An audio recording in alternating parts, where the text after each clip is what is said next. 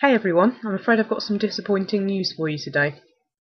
I was producing a video of classic Hockey Draft 95 with a guaranteed autograph card, and I think there was a guaranteed insert in every pack as well, yep.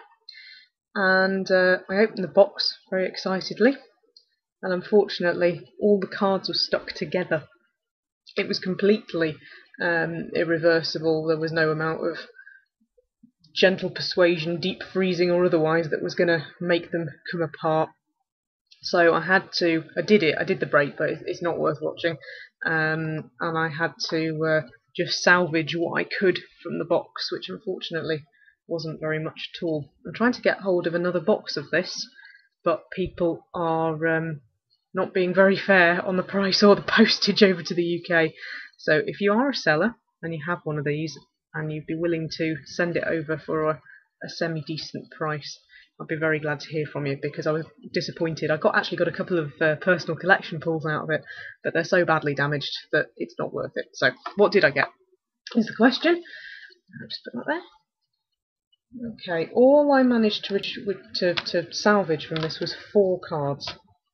3 inserts, because they were made of a slightly different material that didn't seem to stick as much, and the autograph, which was actually separate from the cards and was in the box on its own.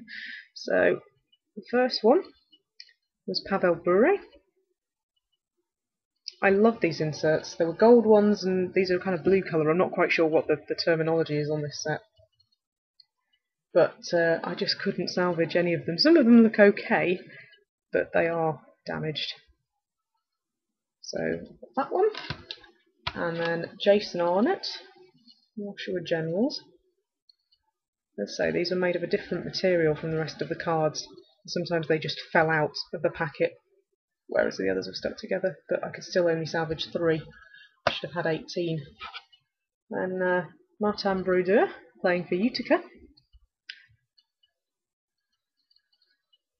And then, last but not least, is the autograph itself, which was Mark Chouinard, which didn't really make up for the fact that the rest of the box was buggered. So I'm really sorry about that. I was desperately disappointed.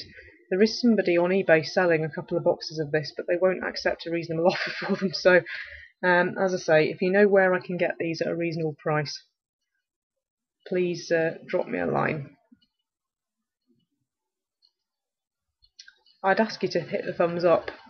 I think you should do anyway, to be honest. Well, never mind.